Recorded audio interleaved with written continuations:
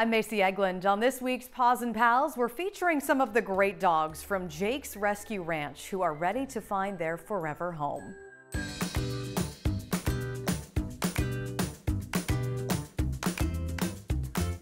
First up, meet Loki. He's an adorable 4-year-old Australian Shepherd who can't wait to find a loving family.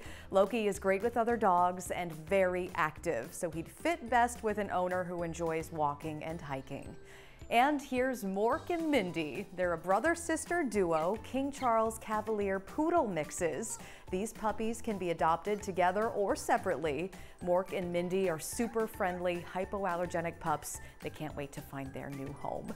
And next up, here's Cupid and Valentine. These boys are adorable King Charles Cavalier Beagle mixes.